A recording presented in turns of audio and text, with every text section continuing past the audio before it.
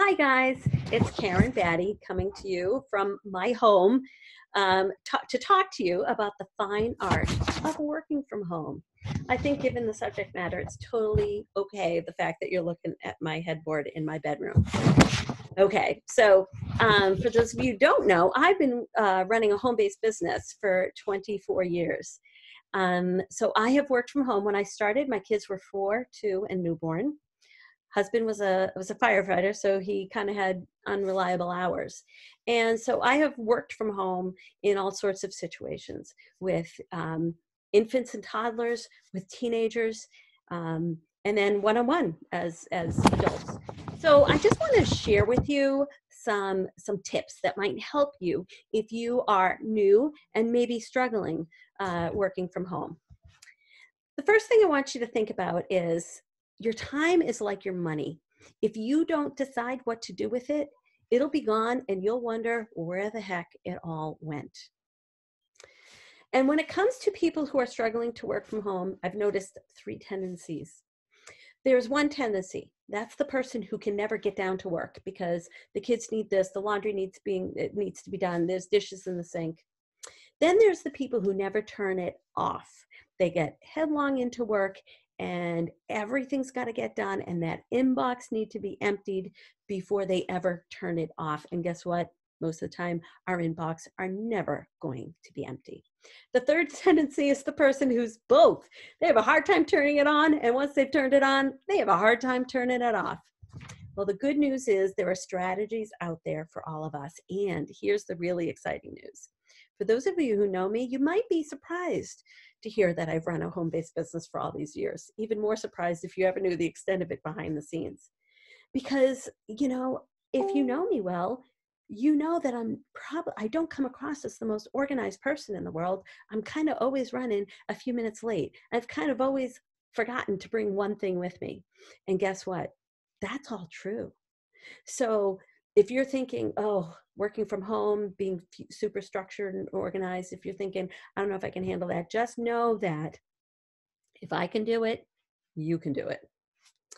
Okay, so strategy number 1 is have a family meeting once a week to determine the basic schedule for everybody in the week. If you got ones that are too little to be part of that, then the adults in the home meet together. But if your kids are even at, 4 years of age or more, have them in on this discussion so that everybody knows what the important things that are going on in each other's work days for that week. It might be hard to schedule too far out, but you can take it 1 week at a time. If one spouse has Zoom meetings, a few days a week at certain times, everybody should know about it. And the other spouse has certain Zoom meetings and things that are etched in stone, deadlines that have to happen.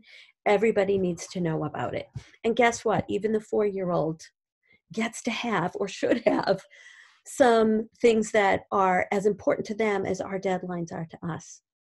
If there's one thing I've learned from all the stuff that's going on in the world, a lot of what we thought was important maybe is kind of as important as a 3-year-old drawing on the sidewalk with chalk. Okay, so everybody gets to choose something in the family that's important to them and that the entire family honors as a priority. Okay. Next, have a workspace. It doesn't need to be a full office, but it needs to be a space that you work. And then, equally as important, have non-workspace in the home. That's a place where no work happens. And this is hard now with cell phones, right? Because we can take it with us. It's like a roving office. But there should be places of honor in the home where no work gets done. Maybe it's the dinner, and probably a few places. Maybe it's the dinner table. Maybe it's the family room. If you have a smaller home, maybe it's a portion of the family room, like, the couch and the chair. These are non-work spaces. Maybe it's the bedroom. No work getting done there. Whatever it is, but decide together and then honor it. And then, like I said, time is like money. If you don't decide what to do with it, it'll be gone before you know it. So decide what you're going to do with your time. You got kids?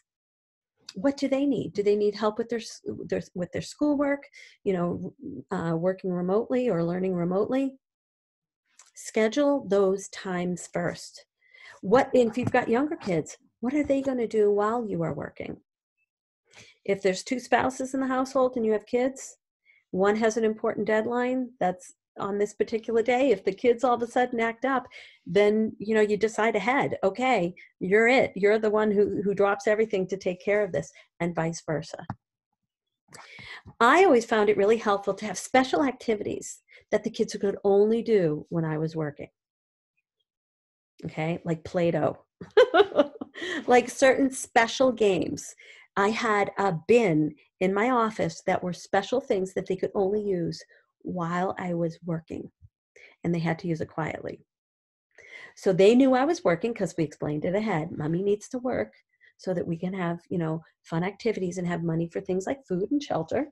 Okay, so while I'm working, you guys can play with these things, but you have to play quietly.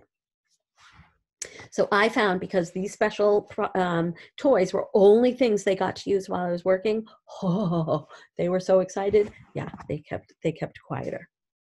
Also, lots of praise when the kids actually let you work and play with their things quietly after you get the work done that you set out to do. Praise them, thank them, and then say, oh, you know what? I used to say to my kids, because you let me work, we now have money to buy sidewalk chalk. Oh, back when we used to all go to the store together, we would then pick up sidewalk chalk for 99 cents and we'd come home and use sidewalk chalk. So the kids didn't associate my business as that's something that takes mommy away from us so we can't have fun. They associated the business with, now because mom worked for a little while, we get to go out and get sidewalk chalk, and now we get to color and have this great family time. So anytime we did anything that was fun, going out for ice cream, going on a bike ride, anything we did, I tied it into, because you guys let me do this, we now have the resources to do this. So they saw the business as something that was helpful to them. They had skin in the game, so they wanted the business to go well. And I didn't expect them to be quiet for hours and hours, little pockets of time. Which brings me to my next thing. Set your office hours. And when you're working from home, if you've got young kids, it might not be hours, okay? It's probably going to be pockets of time. It's almost easier to go to work and just work, come home and just be home. But when you're working from home, the lines are all blurred. And and as much as you'd like to just sit down and do one thing at a time, it's not always possible. So I used to look at my day. Some days I got up earlier before everybody else to get things done, but I'm more of a night owl. So a lot of the times my best office hours were from 10 p.m. to midnight a couple times a week. As a young parent, you're going to be tired, but you know what? I function better at night. So never usually more than twice a week, but twice a week, man, it was my catch-up time. And it was my time that was uninterrupted. So find those pockets of uninterrupted time for you. Where can those be? Do you want to get up a few minutes earlier? Do you want to stay up a few minutes later? And then setting those office hours in between, when the kids are doing their homework, when the babies are napping, things like that. And definitely doing things when you know the kids will be occupied. Okay. And here's another tip. When my kids were younger and I needed to make phone calls, back when all we had was the telephone, and all you could do on the telephone was talk. You couldn't actually text on it. I used to wear something. I had an apron, my Pampered Chef apron. I put it on. My kids knew mom was working. So when they would come up because, oh, this one took a toy from me, they saw me wearing the apron and they would stop and be like, oh, mom's working. Okay. And again, because they associated my work with all the good things of life, like sidewalk chalk and ice cream, they wanted me to be successful. So I found that by wearing that apron, it could be a hat, it could be a boa, it could be whatever you want. But just, say to your kids, when I'm wearing this, that's because I'm at work. Another thing that worked like a charm for me was I hung up just a simple piece of paper with the numbers 1, 2, 3, 4, and 5 on it. And I would play with my kids. We'd have our morning together, and then I'd say, okay, mom's got to work. Now there are 5 important phone calls I need to make. If you guys are very good, we're going to get you set up with a movie that they all decided together they would watch. And while you're watching that movie, if you guys let me make these 5 phone calls, we're going to go for a bike ride this afternoon. Seriously, my kids were like 2, 4, and 6 at the time. Brendan got on the back of my bike. We had a little seat on the back for him, and I would hang 1, 2, 3, 4, and 5. And so every time I made a call, I would cross off a number. So when they wanted to know, is Mom almost done? They wouldn't come, hey, Mom, are you done? Are you done? Are you done? They'd tiptoe down the hall, led by Erin, and go, oh, she's on call number 3. She only has 2 left. Yay. And then they'd go back down and they'd watch more of their movie. Now, some days all I got done was the 5 calls, but some days I'd get through 1, 2, 3, 4. And I'd be like, oh, so quiet. So I would just keep working and not cross that last number off till the natives started getting restless. And then they'd be like, one more call. And I could tell they were kind of on the edge. And I'd be like, all right, I'll cross off that last number. Another thing that I found super helpful is getting my kids to be helpful in my business. I got them thinking, even though half the time they really couldn't be of any assistance, but I got them thinking they were helping me finish sooner. Okay, guys, I need to do this. I need to get this, and this done. Hey, can you stamp my catalogs? Oh my gosh, you should have seen the stamps. They were all over the place, but guess what? Who cares? As long as my name gets on there someplace. So they would be stamping catalogs while I was finishing other work. Afterwards, I would say, thank you so much.